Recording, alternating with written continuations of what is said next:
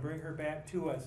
This morning, a candlelight vigil for a missing Nevada teenager, now the subject of a nationwide search. 18-year-old Naomi Irion was last seen at a Walmart parking lot March 12th, around 5 a.m., waiting for a shuttle ride to her job nearby. This is life or death for a beautiful and fun and amazing sister.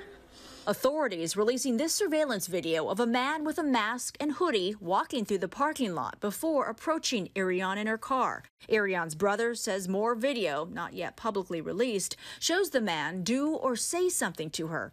Irion then moved into the passenger seat while the man took the wheel and drove off with her. Investigators say they hope someone recognizes the suspect's unique walk. Police in neighboring counties and the FBI now joining the search. Please save my daughter and bring her home. Please. Anything, any little tiny bit of information, please call. Irion's car was found a few days later, abandoned in a nearby industrial park.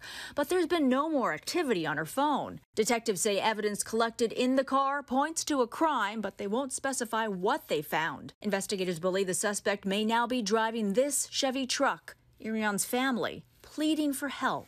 She was just starting. She is. She's just starting her adult life. She hasn't even gone to college yet. She just graduated high school.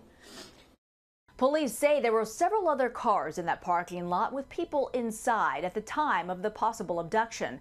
So they're hoping those people will come forward with new information.